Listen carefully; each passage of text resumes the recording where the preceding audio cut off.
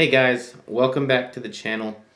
I had a kind of a special video that I've been wanting to do for a while, and basically this is 5 reasons why I think you should be familiar with your everyday carry. I'll start off by saying that I'm not licensed or trained professionally in arms or any type of weapons training at all. My dad was a Marine, and he taught me a lot about gun safety and respecting weapons and knowing what they can do. So I've grown up with that my entire life. My father's always been in security, so I've always been around guns. He's always been around guns. So I'd say I'm pretty comfortable. I have always been pretty comfortable around guns.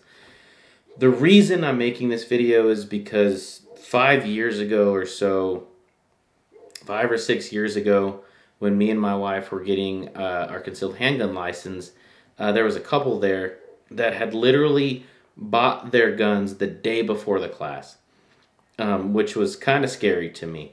At the range, when we're doing the range test, the instructor literally had to help the woman figure out how to load her weapon, how to put a round in the chamber, and how to aim down sights, which was crazy to me. I thought they weren't going to pass. They ended up passing the class. They got their concealed handgun license, and that was it. But it's just crazy to me that these people had zero knowledge of their weapon, which to me means they had zero respect for what it could do. And what I mean by that is a gun was made for bodily harm or injury, and them not respecting that could seriously hurt somebody. So here's my 5 reasons why I think you should know your everyday carry. My first reason, which kind of sets the tone for everything else, is effective defense. If you don't know your gun, you will not be able to effectively defend yourself. If you have a gun with a safety and you don't even realize where it's at or how it works, and you try to pull your weapon out and defend yourself, and you leave the safety on, those milliseconds it takes to forget that, it could mean your life. Knowing those things is crucial to your survival. I don't care what anyone says, not carrying with a round in the chamber is the dumbest thing you could do. You will not have time. Every second counts and could mean the difference between life or death. Number 2, not knowing your weapon could increase the chances of you hurting yourself or others. And like I said, if you have a safety and you don't know how it works, and you take that safety off, or you don't have good trigger control because you never learned that, you could possibly hurt yourself and others. If you don't know what your gun can do, and you pull your weapon out to defend yourself, and you shoot somebody at super close range, and it goes through them and hits somebody else, and you kill an innocent person, that is a very serious thing to deal with. You should really know what your weapon can do, how effective it can be at different distances, and basically the basic functions of your gun. Number 3 would be becoming fluid with your weapon and making it an extension of yourself. People always say this, and it's kind of a joke because, you know, they always have a sword or something and they say to make it an extension of yourself. But in this, it's very true. Your gun needs to be a part of you. And what I mean by that is there's a lot of people nowadays, and some who carry, who are not comfortable around guns, and I don't know why.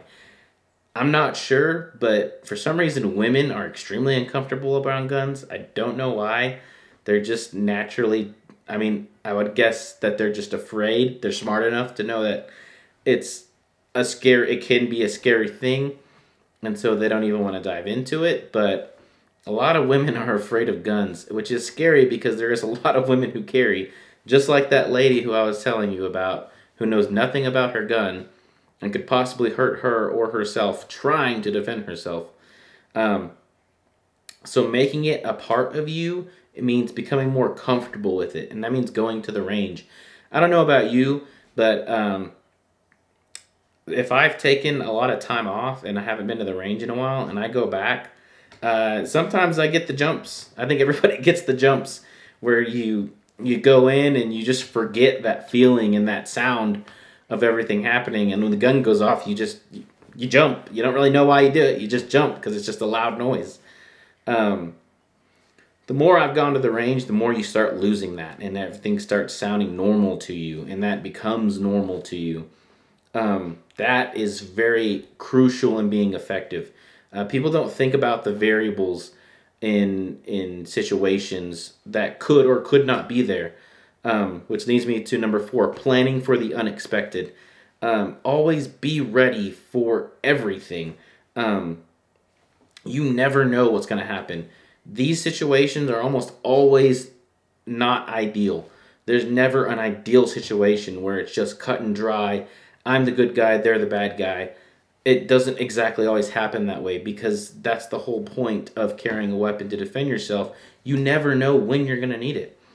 You need to plan for anything and everything. Like I said, become fluid with your weapon, so in that situation you can produce your handgun and defend your life and your spouse's life if that's necessary.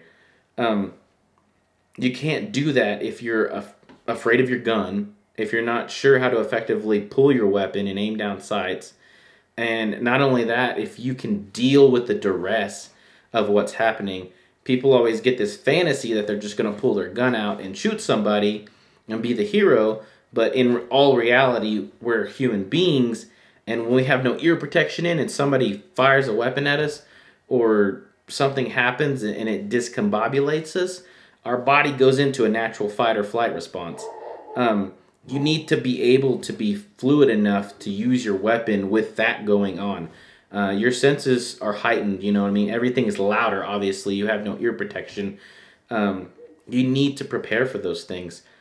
My dad used to do a lot of things that I thought were odd, and I'll do another video on that, just tips and tricks on things I think people should practice. But he used to shoot ambidextrous, you know? He used to shoot with his left hand, which I thought was so weird, and I thought he was just trying to be funny, but he's not. He's practicing and preparing himself if somebody shot him in the arm, just randomly shot him in the arm, in his right arm, you know. He would need to defend himself with his other hand. He would need to use his left hand to shoot his pistol effectively. And how many of you can say that you can effectively shoot with your left hand? I think people prepare for the most ideal situation, which is they'll be fully intact. They'll be ready to go. You know, like they're in war. You won't be. You won't be ready for it unless you practice for it, unless you get ready for that situation. You need to be ready for anything. Number 5 is the best part of it all. It's fun to do. It's just fun to go to the range and shoot a little bit and blow off a little steam. And before you know it, you know, you're 100 and 250 rounds deep, and you just feel so much better. You feel more comfortable around your gun. You just feel more ready, which is a good feeling. And I have to say, I don't want to be a hypocrite. I was that person too. I just, you know, I had a pistol my dad gave me, and I just thought, you know what, I'm good. I got it, and I'm ready to go. But that's not, the more I learned, the more I watched, the more I realized I'm not ready at all, and I need to do better. I mean, even now I need to do better. I don't go to the range as much as I probably should to get ready. I don't shoot my pistols as much, and that's another thing is basic operation of your pistol. There could be things about your pistol that don't work, and you don't even know. Just like I had gotten these magazines from my brother-in-law. They were these clear Glock mags, and I thought they looked cool, and he just gave them to me. He didn't want them anymore. And so I loaded them up. I had them sitting in my range bag forever. And then finally, a year later, I go and shoot, and I realize the spring's not strong enough to keep feeding the rounds up, and I keep getting a round jammed in the chamber every single time it tries to load one. As soon as I'd get to the end of the magazine, the spring would lose most of its tension, and it wouldn't feed the round into the chamber, and it was getting stuck. I didn't know that. I mean, if that was a life or death situation and I was using those magazines, I would have been dead. I would have a round jammed in my chamber, and I wouldn't be able to effectively send a round downrange to my target. Those are things you need to know. Is your weapon working effectively? It's just like a car. Does your car work? You give oil changes to your car, right? Well, that's the same thing. You got to give oil changes to your guns too. Make sure they're clean and they're oiled, you know. Know what you need to know about them to make them work properly. So that's my 5 reasons for why I think you should be familiar with your everyday carry. Like I said, guys, I am not any type of professional. I am just a civilian who wants to protect myself and my family, just like you do. If you want some more better technical videos on everyday carry and situational environments, the Warrior Poet Society is one guy that I watch. His name is John. But the one thing I like about the Warrior Poet Society is that they're very practical with their teaching. You know, John, I think he was an Army Ranger, and so he actually has time in Afghanistan. He has a lot of field experience, and I just like his practicality and reality of situations and the things he does. A lot of videos you watch, they'll have a lot of fantasy to them, or what I would call like a Call of Duty feel to them. You know, it's like what you would want to be, like you're a Navy SEAL. But it's not like that, you know, like bug out bags. Bug out bags are cool, you know, it's a fun thing to think about. But I mean, a bug out bag is essentially for somebody who is a lone ranger, I'll say. Someone who's by themselves. I started watching videos on bug out bags, and the Warrior Poet had his video, and he was real, you know, he's practical. He's saying, I can't have a bug out bag. You know, I can't fit everything I need into one bag. He does have a few go bags, you know, if he got some first aid kits on something if he needed to go, but in reality he has a family and he can't just leave. He needs food, he needs shelter, and more than that, you know, he needs community. Community is one of the biggest things for survival. But I like that he was honest about that and not trying to get everyone into doing this cool bug out situation in their head where they thought, I'm just going to grab a bag and go. It doesn't always work like that, you know. Maybe in your head it does, but in reality we need to be ready for anything. And I just think that's really good, useful information to have. So if you're someone who owns a gun and you haven't shot it much, I would encourage you to find a local range, find somebody who owns some land, go out there and get comfortable with your weapon.